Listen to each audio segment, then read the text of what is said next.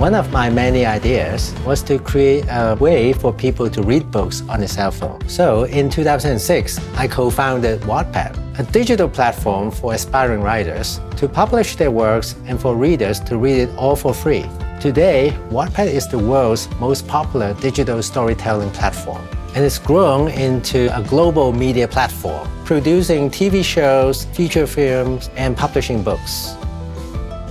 My name is Alan Lau, and this is my Bags to Riches story.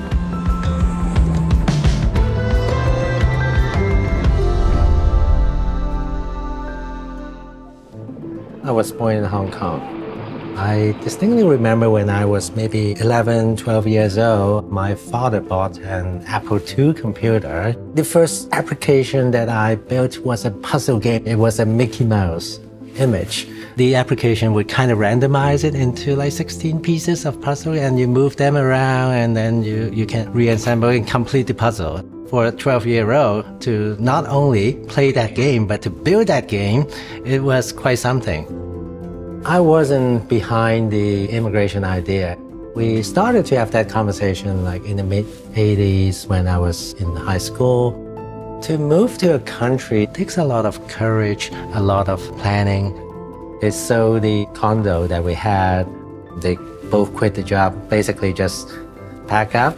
And in July 1987, we moved to Toronto.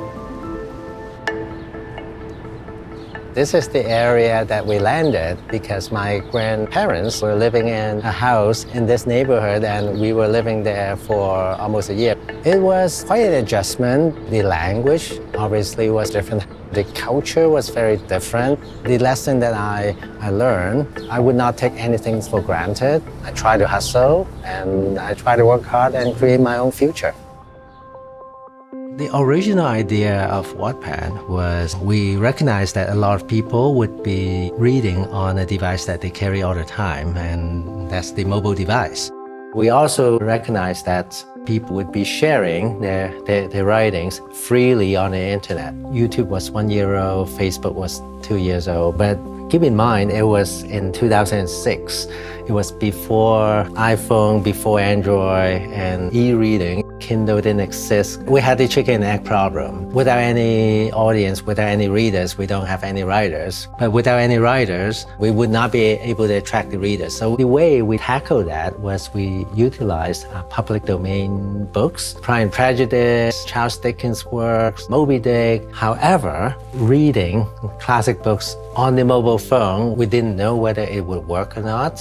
I remember when Alan first mentioned about Wattpad to me, I was on my mat leave with my firstborn child. I still remember that look on her face. I was like, seriously? Why would people do that? That look on her face was basically telling me, you are such an idiot.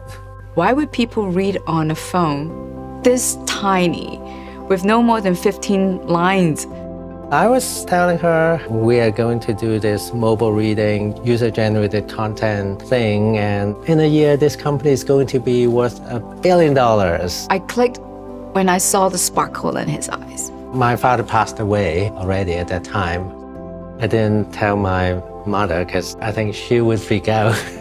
So when he decided to really get Wattpad going, I said, sure, we'll just go all in. Worst case, if we lose our house, we just start all from the beginning.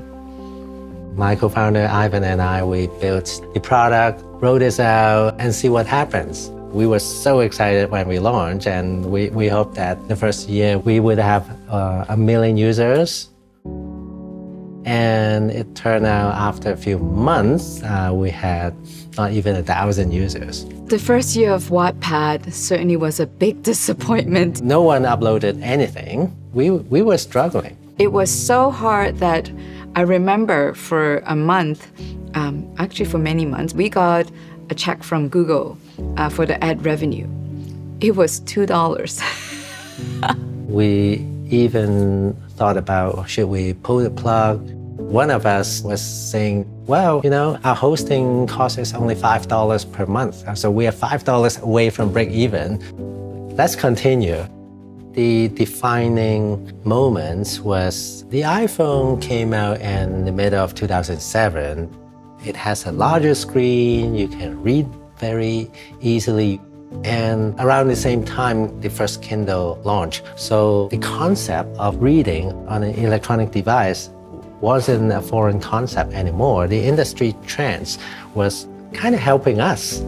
That's when I get involved. I've worked in this industry for a long time. I knew what needs to happen in order for them to really get going.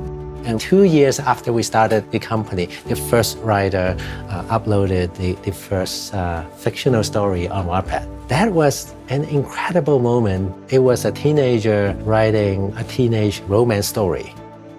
Writers, when they write content, the only way to find audience was to go through a publisher. On Wattpad, you allow people to share their stories and no gatekeeper to say, nope, it's not good enough. And most importantly, it's the interaction. We also connect the readers and the writers. The readers, they can post their feedback. Oh, wow, this story is so amazing. I can't wait for the next chapter. And that gave a lot of the motivation to the writer to keep going. Our writers would tell us, thank you for creating Wattpad. I've now found a voice. The number of writers and readers on the platform, they all grew exponentially. We had close to 90 million monthly users around the world, of which about 5 million are writers, and they share 1 million new chapters every day in 50 languages in every country around the world. I fell in love with the company once I understood that we were truly in the business of giving people voice and allowing marginalized voices to tell their stories, and stories that could never be found on bookshelves otherwise get read by millions of people online. It's so powerful. So in year 2014, out in the blue, in Philippines, the third largest TV channel called TV5, they approached us. Why don't we partner? We are very good at production. And you are very good at finding the great stories. Why don't we produce a TV show together? And 6 months later, the TV show called Wattpad Presents, it launched in Philippines, and that became the #1 young adult show in the country. After this experiment, in year 2016, we launched a division called Wattpad Studios. We have about 100 projects that we are actively working on at any given point in time. TV shows in North America, a movie in Europe, or a show for a streaming service in Indonesia. In January 2021, Wattpad was acquired by Naver for over $600 million US. It was a dream comes true. I am more than proud than anything of his own achievement as a person. It's also a testament to Canada.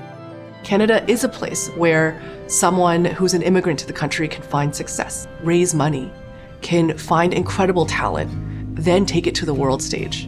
In 2014, I co-founded a venture fund called Two Small Fish Ventures. I've been investing in the tech ecosystem, kind of giving back through capital, but also through sharing experience to help other startup companies to grow. That's the whole idea of reinvesting our experience and capital in the next generation of tech giants.